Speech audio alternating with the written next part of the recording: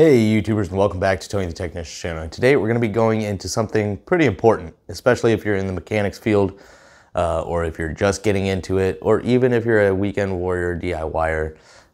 There's still things you can learn from this, and we're going to be going over some things at the end of the video that you might find enjoyable, you might be interested in. So stay tuned for that. But the beginning of this video is going to be really important for those getting into the professional field or trying to improve upon themselves. And that is going to be 3 things that will help you to become a better or faster technician. In order to be more proficient and become a faster technician, this number 1 reason is going to be solely dependent on you, your determination, and how much you really want to become that better technician or step up to that next level, improve yourself. Even if it's not to your peers or anybody around you, just yourself. Focus on yourself, but keep in mind that your peers are going to be a big factor in this. And that is going to be knowledge on how to do the jobs. Now, granted, when you get into it, you're going to have basic jobs that you're going to learn from make and model. You know, everything's a little bit different, but the generic basic jobs are fairly easy and basically the same.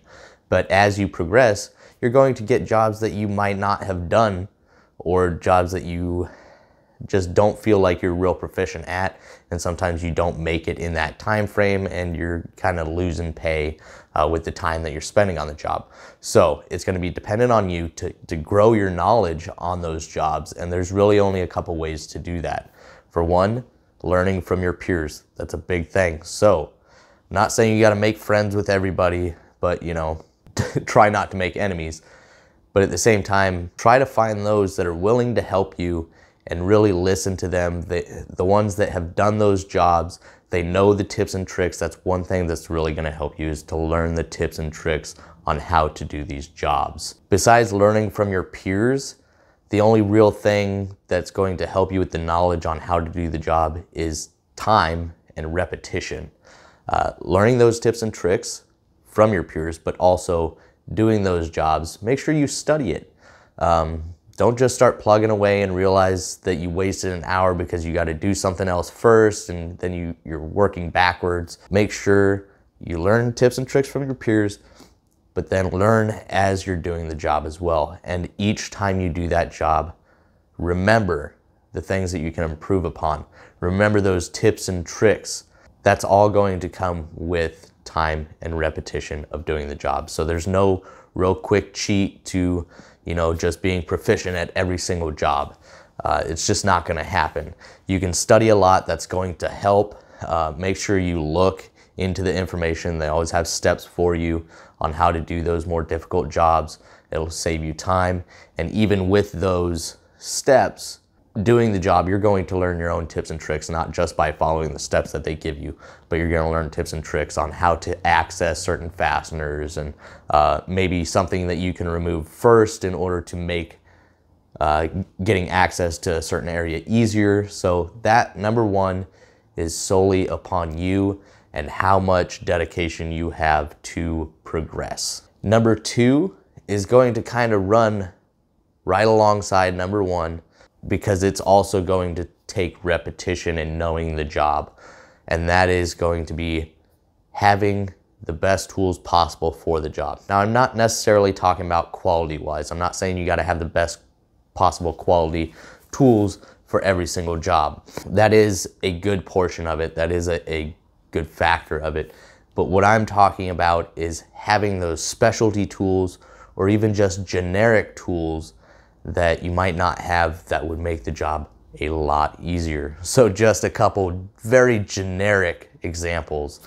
Instead of using, you know, to get to a fastener way down, maybe to the bell housing, or, you know, real deep down in the engine bay, instead of using 6 small extensions and 4 wobbly joints, you could go out, get yourself just a couple longer extensions, use 1 extension and a universal socket. Now that's very generic, but it is a good point. It's things like that that's going to save you time and save you a lot of headache. Less parts connected, less things to come apart, less things to lose. faster to grab. And then just another very generic example, you may be doing a job, even if you're a weekend warrior, a DIYer, you may be doing a job, you're just over there plugging away, getting at it, everything's going smooth, you got your ratchet, you're just going to town, the job's going great. Something as simple as an impact driver, just a small impact driver, not only is going to save you time, but also effort. It's going to save you time and effort tenfold. So something just as simple as that. Obviously, as a mechanic, you should probably have those tools, but those are just generic examples. Also keep in mind specialty tools for those jobs. It's going to make a lot of jobs easier, especially if you do a certain job that requires a specialty tool very often and you rely on the shop's specialty tools.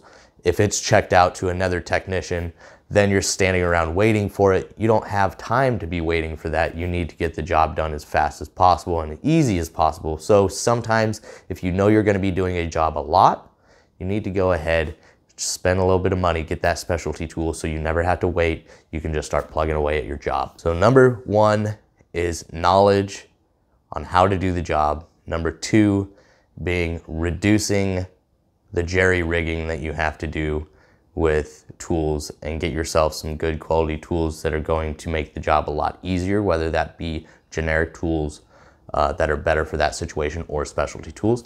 And number three is going to be a big one for me. Obviously, all of them are big things, but number three is organization. So organization is a big thing to me. I'm a very organized person. I can't stand clutter. Obviously, if you're a subscriber of mine, you already know that. Organization is going to make you not necessarily a better technician. In a sense, it will. Your quality of work isn't really going to increase, but maybe your quantity of work, because when you're organized, you can find things faster, you're more proficient, and you can get the job done a lot faster, and you can keep rolling on the jobs. Also keep in mind, organization is not for everyone. I understand that. Not everybody can be organized. Some people are just naturally unorganized and they're okay with that, which is perfectly fine.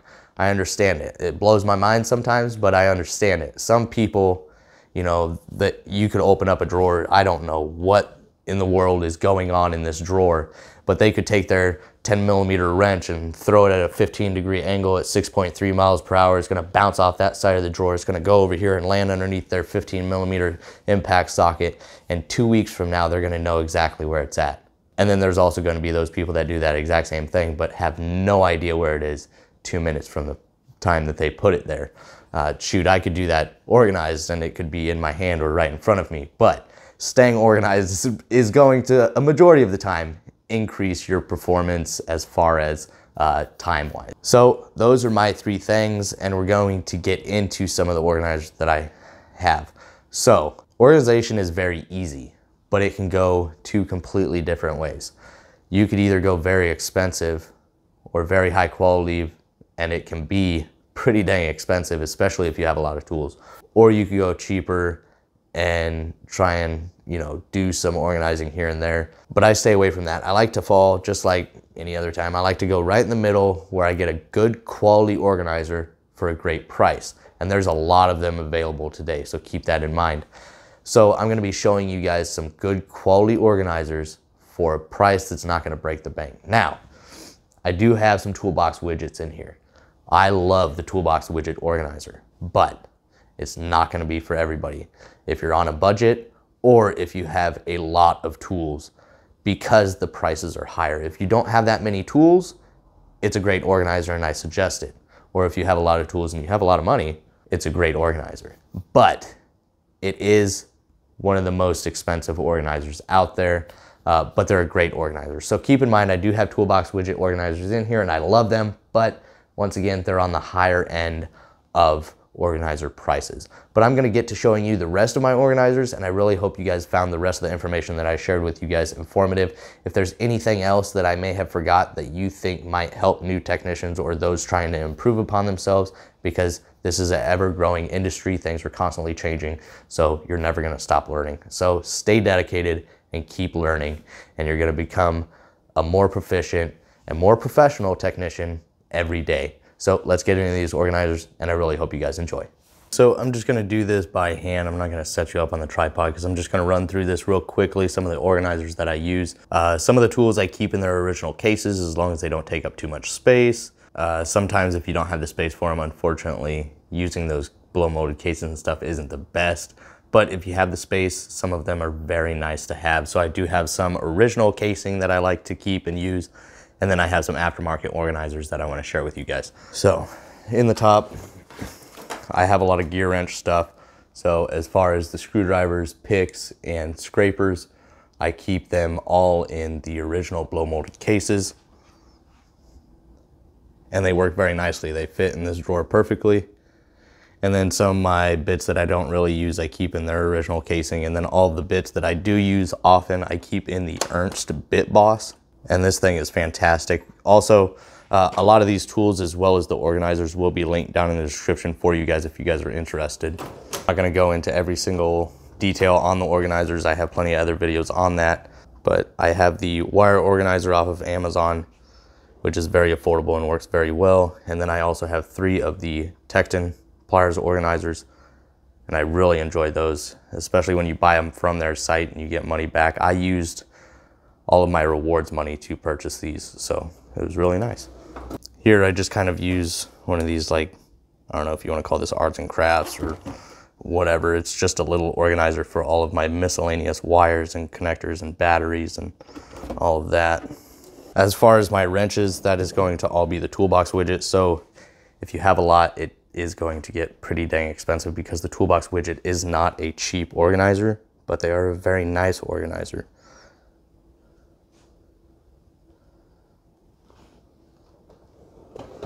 Below that, I had a company called Trace My Space create these for me. You basically take a picture of your drawer with a quarter in each corner and you lay your tools in there exactly how you want, and they can do it all by the photos that you send them, and they can create these little organizers for you. And then you can also have your name engraved on them or whatever you want, property of. As far as my extensions and these ratchets, I use the original blow molded cases. This is gear wrench, snap-on gear wrench, and then these are some miscellaneous like AutoZone stuff that I never use. Below that is another Trace My Space organizer.